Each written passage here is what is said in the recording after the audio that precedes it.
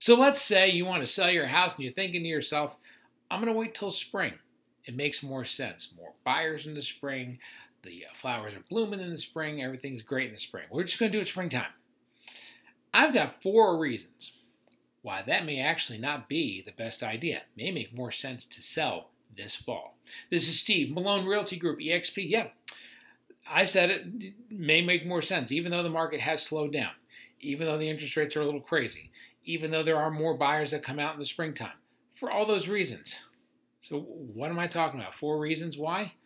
And they're actual good reasons why. You should probably think about. I'm not saying that it doesn't make sense, but if I was thinking about selling my house, getting top dollar, making it the least amount of headache possible, I'd at least take a swing at this fall, because I think this fall provides you with a pretty good opportunity. So here you go. Top 4 reasons why selling this fall makes a lot of sense. Number 1, there's a lot more houses on the market right now, and there's going to be even more come next spring. The amount of houses on the market right now, coming out of August into September, just a hair over 12,000. I think it was 12,115 houses on the market in the metro Atlanta area. Okay, what does that mean? When you compare that to where we were at the beginning of the year, like February, March, that's when we had, we bottomed out with the least amount of inventory that we've seen on record. We're about 85% above that number. So we've about doubled the number of houses that we have on the market. And with the way things are looking right now, it's going to be even higher than that once we get into spring. So you're talking about having, adding potentially another 5,000, 6,000, maybe even 10,000 homes between now and springtime. There's going to be a little bit more competition for you to deal with if you're going to wait that long. Okay, so it's definitely going to be a different market. It's definitely going to be, it's not going to be like it was, this past spring when you come up to this upcoming spring. So we're in the middle of it right now. So what does that mean? It means right now we still have low inventory. When you have low inventory and you're selling and your house looks great and is priced right, your house stands out. Okay, so yes, there's more homes on the market now, but if we wait till spring of 2023, there's going to be even more homes on the market. So for reason number 1, there's a lot less inventory now, a lot less competition now to sell your house than there will be in spring. All right, reason number 2, interest rates. People have digested the interest rates. Nobody likes the fact that the interest rates are over 6%. That's where they are as of this recording, September 19th, 2022. Interest rates are above 6%. Nobody likes that. That being said, this is not like it was back in June. Back in June, interest rates got over 6%, and everybody flipped the you-know-what out, okay? And the buyers went away. The summertime got real quiet.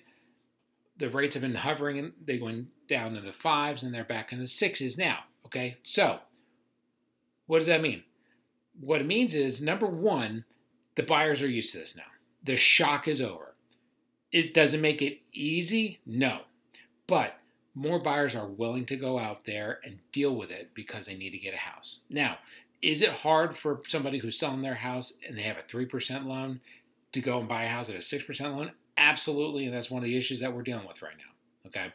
But we say all that to say the interest rates are not the shock anymore, number 1. Number 2, everybody's thinking, well, they're going to go back down once we get towards springtime, so maybe we'll wait till springtime. Everything that everybody's thinking about the interest rates, to be quite honest with you, has been off all year. We thought they'd go up, maybe into the mid to upper 4s. They're in the mid 6s. We thought they were going to come back down into the 5s. They did briefly. Now they're back up. The interest rates are all over the board. I'll be 100% honest with you. I like looking at the crystal ball. I like throwing out an idea of what's going to happen. Do you know what's going to happen with interest rates by the time we get to spring? Neither do I. Everybody says interest rates are going to come down, probably back into the 5s, maybe close to the low 5s, upper 4s, something like that. Okay, if that's the case, buyers can still get a really good deal right now, and then they can refi in the spring when they go down if that's what they want to do. But at the end of the day, a lot of the buyers they're kind of tired of the ups and downs and ups and downs. The interest rates are the interest rates. Now, the interest rates go to 8% for some crazy reason, then that's a completely different conversation. But if they're going to hover in the 5s and 6s, I think the buyers are over it.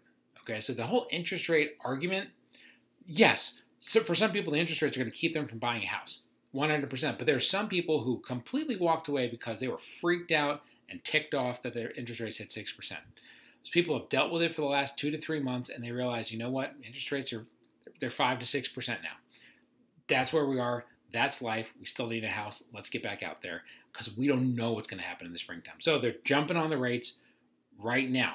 Okay, again, that's not a giant number of people, but there's still enough buyers coming back in right now. We're seeing the buyer traffic picking up a little bit this fall. So they're dealing with it. They're digesting the rates. Okay, they're not ideal, but they're digesting them. So interest rates. Right. So that's number 2 thing. The interest rates, they're not ideal, but the shock is over. Buyers are getting used to it.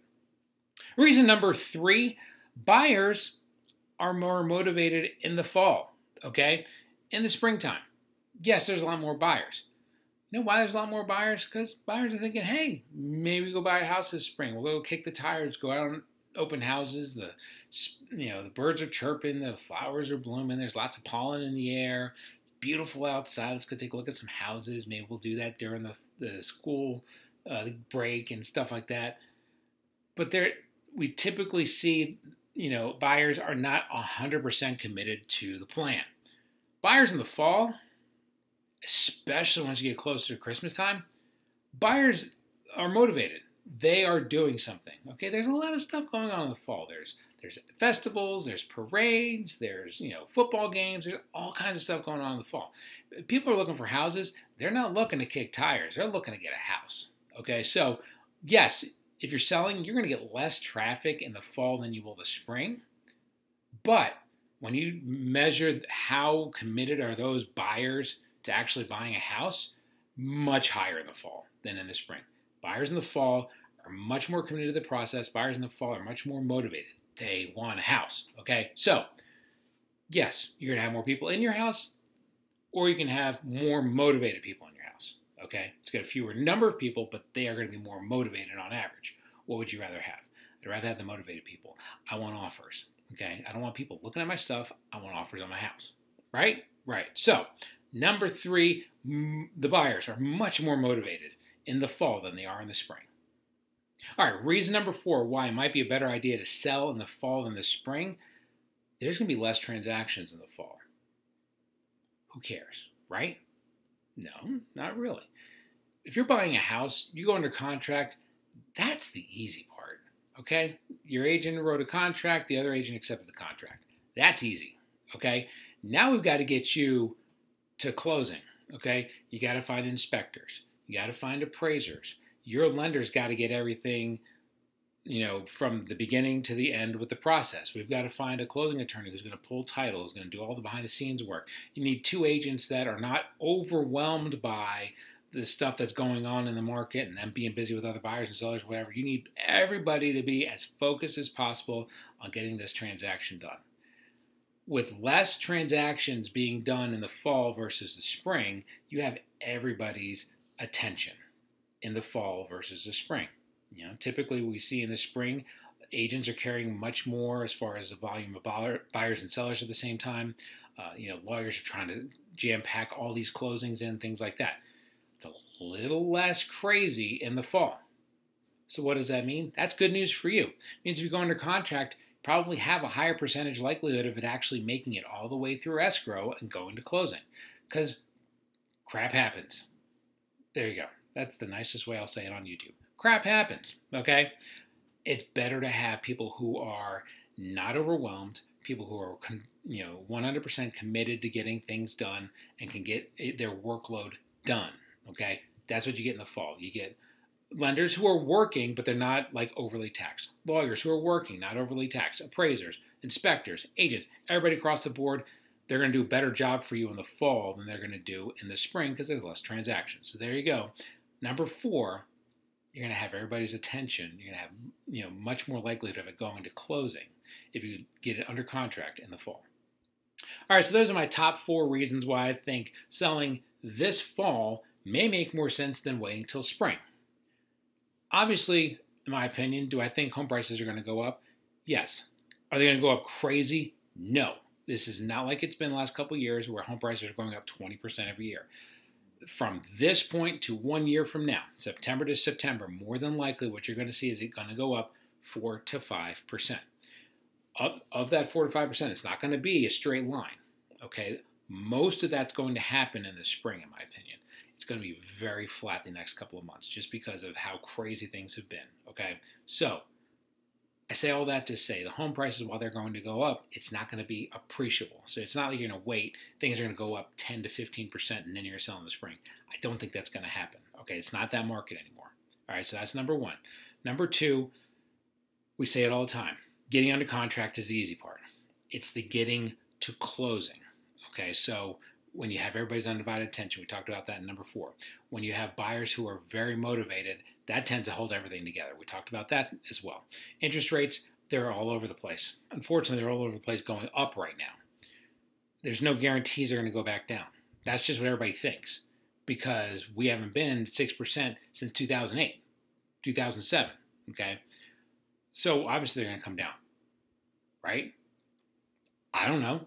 You tell me. I didn't think they were going to get to 6.5%. I thought they were going to hold in the 5s.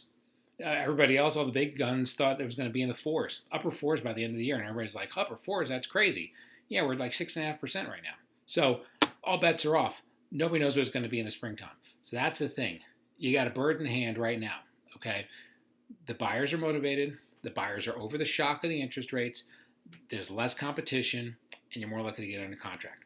I think those are 4 very, very solid reasons why now makes more sense than in the springtime. But at the same time, it really only makes sense to do that if it makes sense for you. So if you want to talk about like what makes sense for your situation, you know, for a neighborhood or a town or where you're moving to, things like that, that's what we do. We talk about it with our people. If it makes sense to sell today, I'll tell you. If it makes sense to sell 1 year from now, we tell you. If it makes sense to rent, we'll shoot you straight. Okay, I'd rather tell you the truth, than sell you something and make it be the wrong thing, and you tell everybody I pushed you into something. We don't do that here. Okay, we shoot you straight, tell you the truth, and then you get to make the decision that you want to make. So give me a call, 470-233-4409. This is Steve, Malone Realty Group, EXP. Take care, bye. Hey, thanks for watching the video today. If you want more information on what's going on in the real estate market, take a look at some of these videos over here that we've posted, keeping up with what buying, selling, things that are going on in the North Georgia market. But if you want to keep up with everything that we post to our YouTube channel, be sure to subscribe to the YouTube channel down there, bottom right. That way you won't miss out on anything.